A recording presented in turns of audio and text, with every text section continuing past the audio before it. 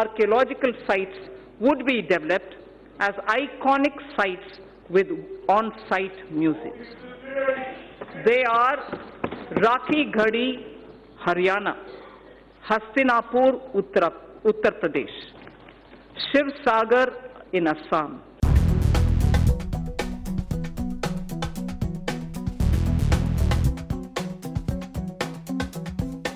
কেন্দ্ৰীয় চৰকাৰে প্ৰসিদ্ধ চহৰ হিচাপে ঘোষণা কৰিছে শিৱসাগৰক।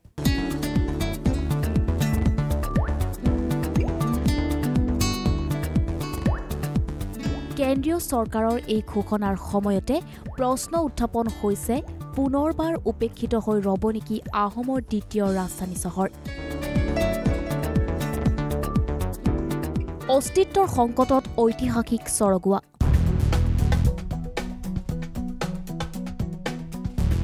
উপেক্ষিত আহোমৰ দ্বিতীয়খন ৰাজধানী। ৰংঘৰ কাৰেংঘৰতকৈ বহু পুৰণি ঐতিহাসিক সমলেৰে সমৃদ্ধ ডিমৌৰ চৰগুৱা। স্বৰ্গদেউ চুডাংফা বামুণী কোঁৱৰে স্থাপন কৰা আহোমৰ এই দ্বিতীয়খন ৰাজধানীত প্ৰায় ১৫০ বছৰ ৰাজত্ব কৰিছিল ৭জনকৈ স্বৰ্গদেৱে। সেই সময়ৰ বহু কীৰ্তিচিহ্ন এতিয়া চৰকাৰৰ অমনোযোগিতাত উপেক্ষিত হৈ জহি খহি গৈছে। চৰগুৱা বৰমৈদাম, বৰপুখুৰী ৰাজধানীৰ ভেটিসমূহৰ লগতে বহু ঐতিহাসিক সমল আজিও সিঁচৰতি হৈ পৰি আছে চৰগুৱাত। খালি আপোনালোকে এইখিনি নষ্ট নকৰিব দেই, ঠাণ্ডা মেলা নকৰিব, বহুত বস্তু আছে মাটি পুৰণা বস্তু আছে হা। উজনি অসমৰ একমাত্ৰ পক্ষী অভয়াৰণ্য আছে চৰগুৱাত।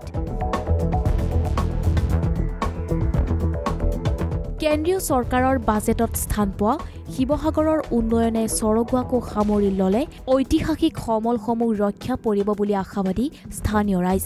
আমি গম পোৱা মতে ধৰক ১৪১ বছৰ এই ঠাইৰ পৰাই ৰাজত্ব কৰিছিল বুলি আমি জানো, কিন্তু হ'লেও আজি পৰ্যন্ত এই চৰগুৱা অঞ্চলত কোনো উন্নত মুখ দেখা নগ'ল। যিহেতুকে ইয়াত কেইবাটাও মৈদাম আছে, ওচৰতে এখন পক্ষী অভয়াৰণ্য হৈছে আৰু ওচৰে পাজৰে বহুবিলাক পুখুৰীও আছে। এইবিলাকক কোনো আজিৰ যুগতো এইবিলাক একো উন্নত দেখিবলৈ পোৱা নগ'ল। আমি ভাল পাইছোঁ, আমি শিৱসাগৰবাসী হিচাপে আমাৰ শিৱসাগৰ জিলাক যি কেন্দ্ৰীয় বাজেটত পুৰাতত্ব বিভাগৰ যি ঐতিহাসিক আইকনিক ঠাই হিচাপে ঘোষণা কৰিছে।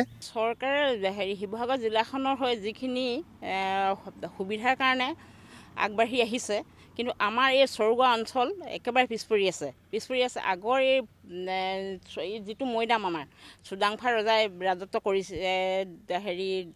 দ্বিতীয় ৰাজধানী হিচাপে ৰাজত্ব কৰি গৈছিল, কিন্তু সেইটো একেবাৰে অৱহেলিত আৰু জহি খহি গৈছে। চৰকাৰেও এইটো ঢুকি পোৱা নাই বুলি আমি ভাবিছোঁ। আজিলৈকে চৰগুৱাৰ ঐতিহাসিক সমলসমূহ কেন্দ্ৰীয় পুৰাতত্ব নতুবা ৰাজ্যিক পুৰাতত্ব বিভাগৰ হাতত নথকাত অঞ্চলবাসী শংকিত হৈ পৰিছে। কি জানিবা পুনৰ উপেক্ষিত হয় আকৌ চৰগুৱা। ডিমৌৰ পৰা গৌতম হীৰাৰ ৰিপৰ্ট, ঈশান নিউজ।